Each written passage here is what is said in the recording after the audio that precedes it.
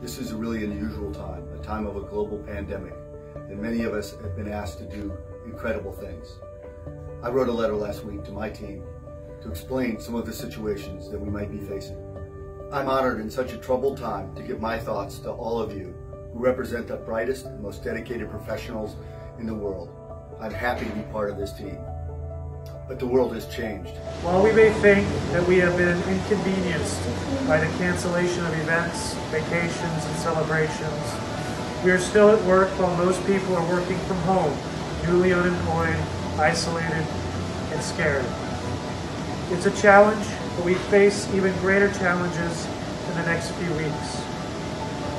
In our profession, we have chosen a different path, a professional calling to go above and beyond what others do in order to perform our best in times of need, especially now.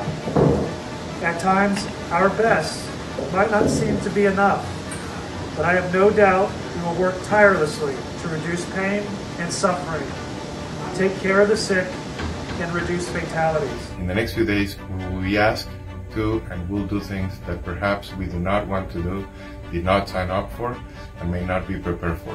Whether it is emergency triage, medical care, ICU care, or basic care management for the sick and dying, it will challenge us all.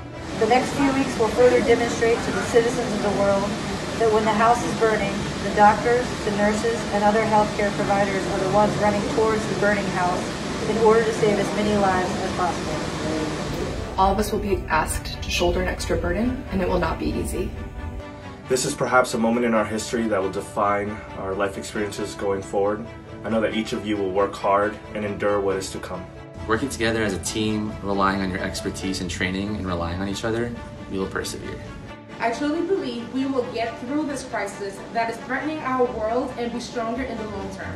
I am proud of the work and dedication that each of you will show in the face of unparalleled adversity. I hope that looking back, this letter is seen as overly dramatic. I also wish that I could offer words of solace and facts, but we face a crisis of uncertainty as well as illness. We as a team will work to support each other and our mission. I'm content in knowing that I am facing this crisis with the best team in the world, and we are dedicated to the ultimate goal of preservation of life.